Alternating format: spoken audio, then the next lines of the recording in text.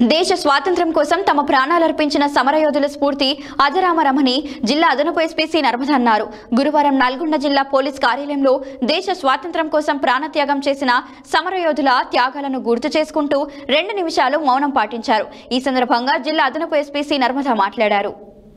గురువారం నల్గొండ జిల్లా పోలీస్ కార్యాలయంలో దేశ స్వాతంత్ర్యం కోసం ప్రాణత్యాగం చేసిన సమరయోధుల త్యాగాలను గుర్తు చేసుకుంటూ 2 నిమిషాల పాటు మౌనం పాటించారు. ఈ సందర్భంగా జిల్లా అదనపు ఎస్పీ నర్మద మాట్లాడుతూ పరాయి పాలనలో అవస్థలు పడుతున్న దేశ ప్రజల బానిస సంఖ్యల నుండి విముక్తి కల్పించడం కోసం ప్రాణత్యాగం చేసిన సమరయోధుల త్యాగాలను స్ఫూర్తిగా తీసుకుని విధి నిర్వహణలో మరింత సమర్థవంతంగా పనిచేస్తూ ప్రజలకు సేవలందించాలని సూచించారు.